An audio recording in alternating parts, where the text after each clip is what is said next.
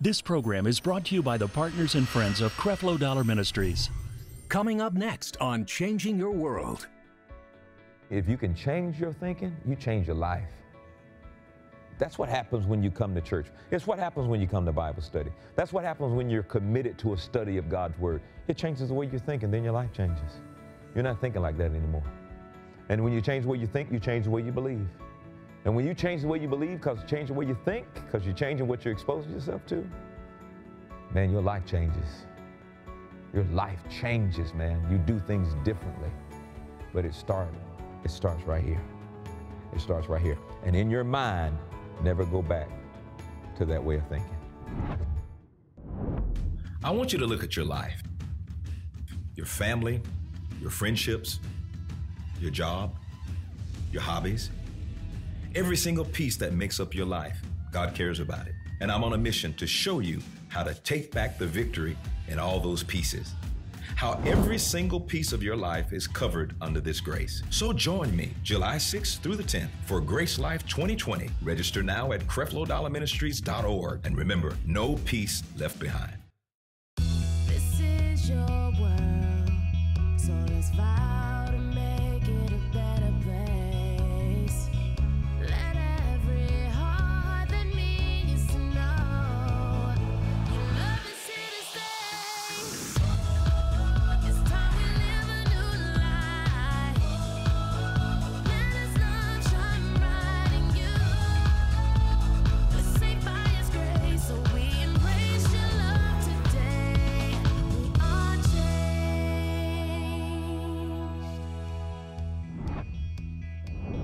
A lot of times when people go through real crazy stuff, it's because they keep flirting with their past. It's time to leave it.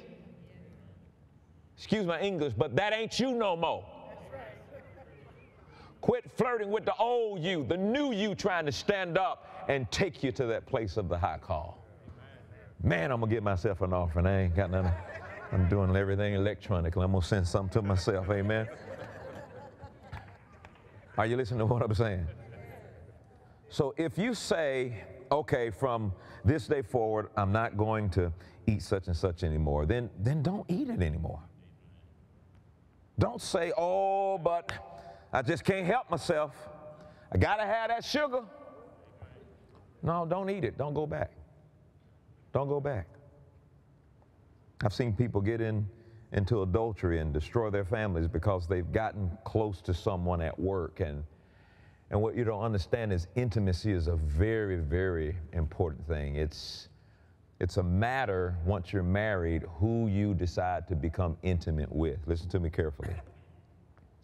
Intimacy is the invitation to invite somebody to come in and to see something that should only be seen. It's something that everybody shouldn't see. Come into me and see. You don't let the whole world see some things, and then you have a circle you let people see, and then there's certain things that in a marriage that only you and your spouse should see. Intimacy. And somebody says, well, you know, I just feel comfortable talking to this person. You know, if you're a woman, you know, I talk to this man, we're not doing anything wrong, we just go eat, it's the same lunch as everybody else, we're not doing anything. What you're doing is you're letting them come into you and see something that should be reserved for your spouse to come in to see. Yeah, you know, some people call this emotional adultery. Emotional adultery, it's where you have allowed intimacy to take place where it begins to impact you emotionally, and then you have a grudge against your spouse because you don't know why they're not responding to you that way, and you don't realize you've not ever allowed them that opportunity to be that intimate. You didn't let them in to see that. You let somebody else in to see that. And what happens is, you know, if you're not careful, then eventually it's going to end up into a physical relationship, because that's what real intimacy is about. If you feel it's a safe place to talk to this person, that you think it's safe to talk to them instead of your wife or your husband, then all of a sudden you become vulnerable around those people. And then once you become vulnerable around people, then real intimacy takes place. And sometimes real intimacy is more dangerous than a sexual encounter, because it involves your emotions. You let somebody else in. Your emotions are all tied to that kind of thing. That's the very thing we try to counsel people in marriage. We try to say to married people, there's got to be a safe place in order for there to be vulnerability. And then once you become vulnerable, then you enter into intimacy. And once you have real intimacy, you don't ever have to worry about the things that follow that, because that becomes the springboard into all types of wonderful things where marriages are concerned. But sometimes people, you know, they neglect that whole deal, and they decide, well, I want to go back and continue to talk. They don't recognize this is not good. You go back and you want to continue to talk to that person. You want to continue to tell them how you feel about something when your wife does this, when you need to be telling your wife how you feel about that. Nobody else needs to have the invitation to come in and see something about your wife. And then when your wife meets her, she knows more about how you feel about her than the wife does. That's spelling trouble. And the result of that is going to be an affair. It's going to be, all kinds of weird stuff because you allowed that to take place. And you've got to make sure that doesn't take place. You've got to rid yourself of that. You can go around and say, I've never committed adultery, I never had sex, and you think I've never committed adultery, I never had sex, but it's something worse. You allowed yourself to develop a relationship with someone that you invited in to see something. And that's going to take you to places that you need to go. Well, we're just good friends. I told my wife when I got married, she had this guy. She said, we've been friends all y'all life. I said, I'm sorry, that's got to be over with. That's got to be over with, because I don't want him knowing more about you than I know about you. And in them days, she used to wear these little cut-off shirts and these little short shorts. I said, no, you can't be hanging around him doing that. And I told him, I said, I don't feel comfortable with you hanging around here. I said, because you a dude, you a man. Don't be come talking about you ain't looking.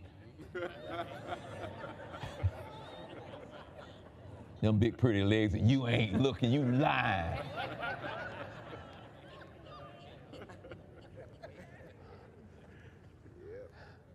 Say, where you been? Oh, man, y'all went out to where? Dinner. Ain't you dating me? Oh, yeah, but we friends. Oh, we gonna have to change that.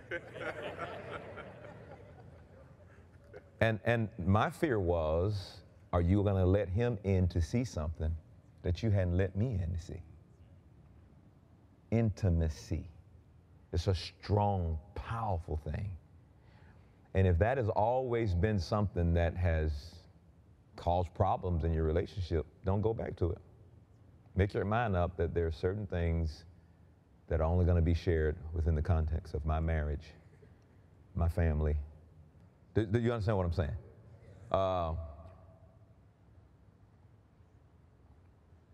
John 5:14, let's focus in on this now. And he says, and finding him in the temple, Jesus said to him, you have been made well, stop sinning, so that nothing worse happens to you. In other words, your lifestyle didn't prevent your miracle. Obviously, he was sinning before that, or Jesus wouldn't have said, don't go back to it. So his sinning lifestyle didn't prevent his miracle. But if you don't live a new way, things are going to get worse, is what he says. Isn't that interesting? Your lifestyle didn't prevent your miracle, but if you keep going back, things are going to get worse. That's powerful to me. You can't say that, whatever you were doing stopped your miracle. This guy was doing something and still got the miracle. And when he got the miracle and got whole, he was in church. And Jesus says, don't go back. Don't go back, or you're going to cause something worse to happen. Now, somebody says, well, I thought I was under grace. Under grace, you got your miracle. But in the world, you're going to make stuff worse because sin has consequences. Right. Like I said, grace is not going to give you an open opportunity to just go do stupid stuff. Stupid stuff in this world becomes a part of the law that says, while the earth remains, sin time and harvest. Sin time. That's about right. Seed time and harvest shall not cease. And so there are consequences. I mean, there's consequences for sin, right? There's consequences for sin. But it won't stop your miracle from Jesus. But there are consequences for sin. And I think people, they kind of don't get that. Don't go back. If the mercy of God showed up and you didn't get the bad you deserve, thank God, show up at church and don't go back. Amen. Be grateful. There were a plethora of things that could have happened to you that, thank God, because of his mercy, it didn't happen to you, and you ought to give God some praise for that and thank him that it didn't happen to you. It could have. It could have. You could have been dead, shot, beat up, all kinds of stuff. It didn't happen. Don't keep flirting around with your past. Never go back. Now, it's interesting to note here that Jesus is now he's confronting this man about his sin. He never brought it up when he healed him. Not one time did he bring his sin up when he healed him, because God wants us to understand that we cannot earn our healing through our holiness. We cannot earn our healing through our holiness. Whew. And so many people are trying to still earn what grace has made available through their behavior. You can't. He didn't earn his healing because he was holy. He earned his healing because he believed Jesus. And thank God we're healed because we believe Jesus. We're delivered because we believe Jesus. We're blessed because we believe Jesus. Amen. Praise God. So I think that believers often feel that they cannot receive anything from God until they get all the sin out of their lives. And while I am not endorsing keeping the sin in your life, the two are often unrelated.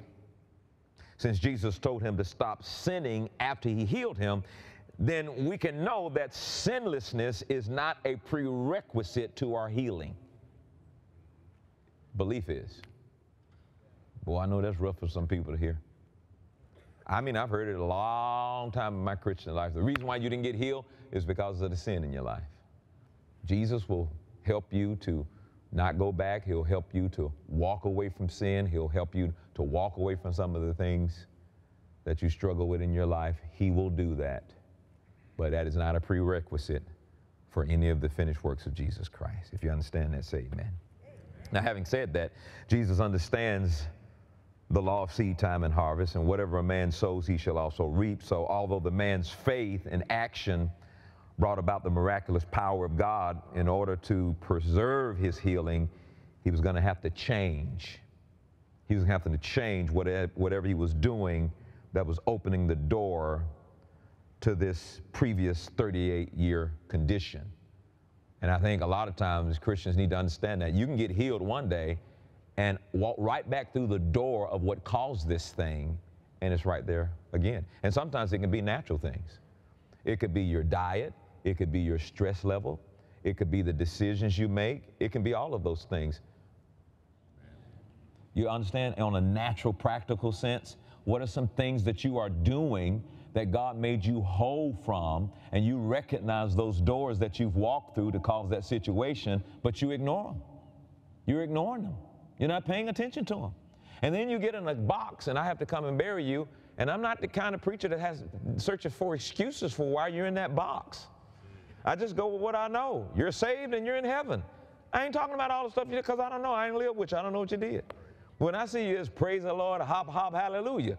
You're not telling me what you're eating, how stressed out you are, how many arguments you have, what your kid did they cuss you out the night before that, what hurt, what happened. I don't know none of that. But all I'm saying is you are not pleased. Do not allow yourself to live in a life of distress, and you don't have no room to take somebody's drum in to stress you out. The word of the Lord came to Taffy one morning, tend to your own business. I said, amen, because you ain't got room to be tending to somebody else's business. You only got room for your own stress. You ain't got room for everybody else's stress. Don't do it, guys. I've seen so many people destroyed because they allow themselves to keep going back to the same stress. That's huge. That may be the #1 killer. Don't do it. There's things you're supposed to do. Don't go back to the stress. Look at what you're eating. Don't become a slave to food. Push back on some stuff that you really want. Look at what you're smoking.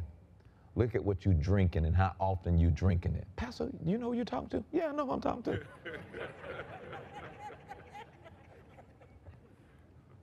Value your peace. Receive the peace of God. Thank Him for being whole. Every morning you get up and don't have no worry. Thank God that you woke up in peace. Go to bed in peace. Live in peace. And the God of peace will be with you. You know what peace means? It's translated the same. It's the same word, wholeness. Be whole. Don't go back to the things that cause you to be broken. Don't go back to relationships that cause you to be broken. Your children grow up. Your parenting is over. So don't try to be the parent you were when they were 12. They're 35 now. It's a whole different relationship. You can't tell them what to do. They're 35. You can offer advice and back up. And the rest of the time, you pray. But you don't get mad and get strife because they didn't do what you recommended. I love you, baby. Keep living. But you ain't gonna get on my nerve. Got to go now. Bye. Yeah, but I ain't finished the conversation. I don't want to talk about it no more. Bye. And then I use that anointed thing on my phone called block.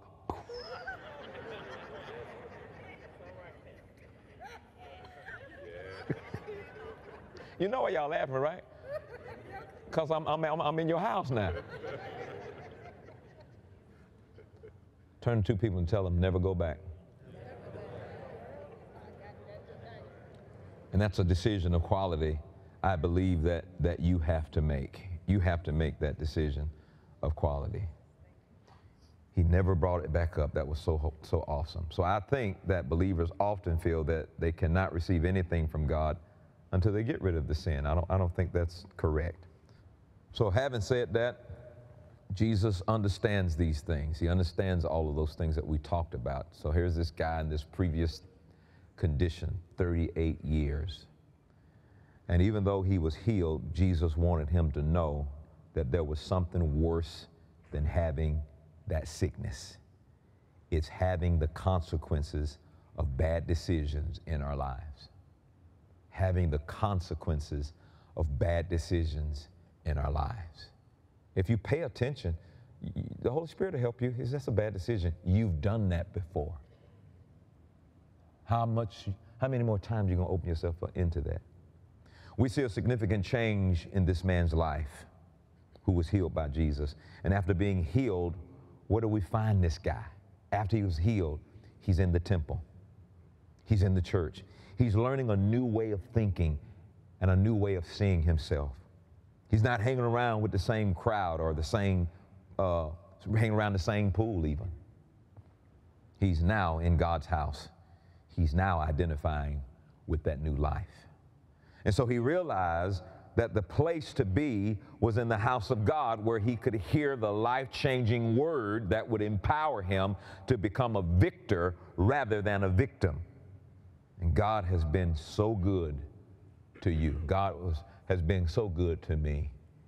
And you know what I say when God's been good to you? Now change. Now change. Use that goodness as motivation to go ahead and change. So what does this look like? What does this change look like practically? I'll give you these 4 things and I'll let you go. Number 1, plant different seeds than the ones you've planted. I don't know whether the action was the seed. I'm not talking about money. I'm talking about what kind of seed, what kind of attitude, plant different things, do different things than what you've been planting before. Don't plant the same seeds of hate and disgust and all. Plant different seeds than you did before. This is what this change and never looking back practically looks like. Number 2, develop new relationships with people who will support and reinforce your change. Develop new relationship with people who will support and reinforce your change. Don't keep hanging around with the same old dude who calls the same old thing all the time. Sometimes sometimes you got to cut some relationship. You got to recognize when you're in a toxic relationship. Here's the first thing you can recognize in a toxic relationship: When people are taking advantage of you rather than giving the advantage to you, that's a sign it's a toxic relationship. They're not really interested in giving you the advantage. They're only interested in how they can take advantage from you. It's a toxic relationship. And for whatever reason that you feel like you want to stay stuck when all of the signs are indicating this is just not a good relationship for me, now you're questioning your value. You're questioning how you see yourself. I mean, how is it that you can remain in a situation where somebody abuses you emotionally, abuses you physically, they're not concerned about giving you the advantage ever, and you want to stand the emotions, you want to stay in a relationship because you like the way somebody look? No, I'd rather be with somebody that don't look too good, but they're good for me. Because, listen to me, when intimacy takes place, they're going to look good to you. See, we got to get rid of that benefit motive. We got to find people that are going to build us up, that are going to reinforce who we are. Why would you want to marry somebody that doesn't believe in your Jesus? The only thing they're going to do is work overtime to try to get you to believe the way they believe. Find somebody, develop a relationship with people who will support and reinforce your change. Support and reinforce your change. Now, I know some of you look at me like I ain't gonna do it. Well, you know, I'm gonna tell you 1 or 2 times and that's it. And when you get to heaven, I say, well, how was the last 10 years of your life? Pastor, it was hell. I said, you didn't do what I told you to do. No, I didn't. I should have. Number 3. I know this is going to be foreign. Get in the temple and learn to walk with God. It's like what you're doing tonight. Where's everybody else? You're in the temple learning how to walk with God. This is the place where you come to learn how to walk with God. This is not the place we come to play church. It's not the place we come so we can do cartwheels and flips. And it's the place where we come to learn how to walk with God. That's why we've been putting a lot of emphasis on relationship. Make that decision. Get in a temple. Get in this place where you learn to walk with God. And how are you going to ever be learning how to walk with God if I keep getting up and feeding you popcorn messages and playing church and all that kind of stuff? It's a level of information that needs to be shared, teaching and training that we got to share, and your life begins to change because you're here learning how to walk with God. And then the last one, change the way you think, and you'll change the way you live. Change the way you think, and you will change the way you live. This was such a revelatory statement in my life, where if I can change how I think, I change how I live, because how I live is based on my thinking. What I expose myself to determines the way I think. What I expose myself to determines the way I think, and the way I think determines how I feel. But if I can change the way I think, I'll change how I feel. I'll change what I do. I'll change my actions. I will change my destination. If I can change the way I think. Don't you understand? That's the battleground. Everything about your life, it starts with Satan trying to influence you through some type of image, something he can expose you to. What can I expose you to that will impact your thinking? Or what can I keep you ignorant of that will impact your thinking? Because if you can change your thinking, you change your life. That's what happens when you come to church. It's what happens when you come to Bible study. That's what happens when you're committed to a study of God's Word. It changes the way you think, and then your life changes. You're not thinking like that anymore. And when you change the way you think, you change the way you believe. And when you change the way you believe because you change the way you think, because you're changing what you're exposing yourself to, man, your life changes. Your life changes, man. You do things differently. But it starts right here. It starts right here. And in your mind, never go back to that way of thinking. Never go back to that way of thinking. Now, I know you're human, and you might fall back into some things. Just don't stay there. Don't stay there. Definitely don't live there. If you have a bad day, make sure I ain't doing that today. Keep going. Keep pressing. Because your life's changed. Your thinking's changed. You have a relationship with God. All is well. you will change. You will be like this guy who started off making a bunch of excuses, but ended up in church. He started off making excuses, started off procrastinating, started off with no desire to change. But he ended up in church when he saw wholeness taking place in his life.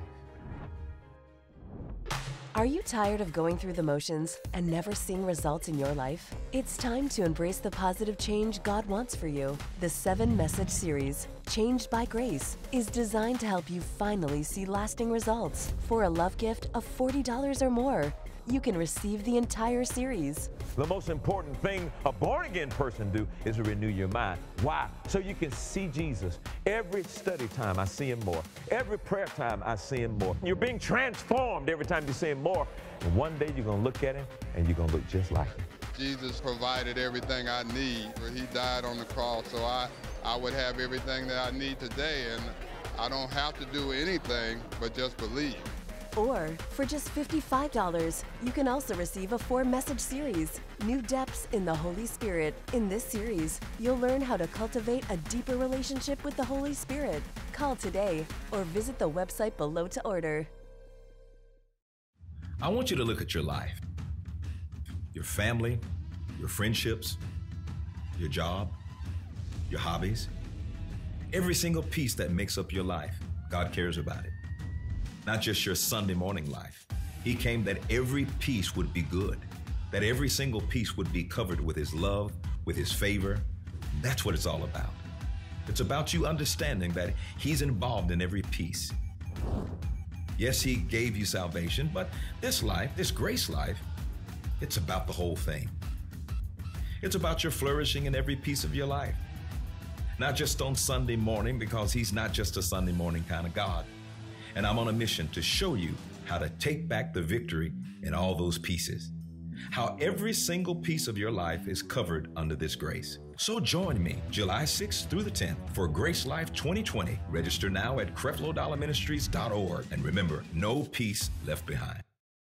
One of the major goals of Creflo Dollar Global Missions is to help hurting people physically, mentally, emotionally, and spiritually. We like to take a practical approach to helping those in need in communities all over the world by assisting people directly, as well as supporting organizations that are on the ground changing lives. Visit CrefloDollarMinistries.org today and see for yourself how your prayers and financial donations are at work in the lives of thousands. Whether it's through our main campus or fellowship churches, our international offices or mission trips, every day Creflo Dollar Global Missions makes a mark that cannot be erased. To learn more about the work of Creflo Dollar Global Missions, log on to missions.creflodollarministries.org. Thank you for your support. Because of you, Creflo Dollar Ministries is providing a new understanding of grace and empowering change in the lives of millions of people every day. Thank you, partners and friends. Your love and financial support makes it possible to bring this message into millions of homes all across the globe.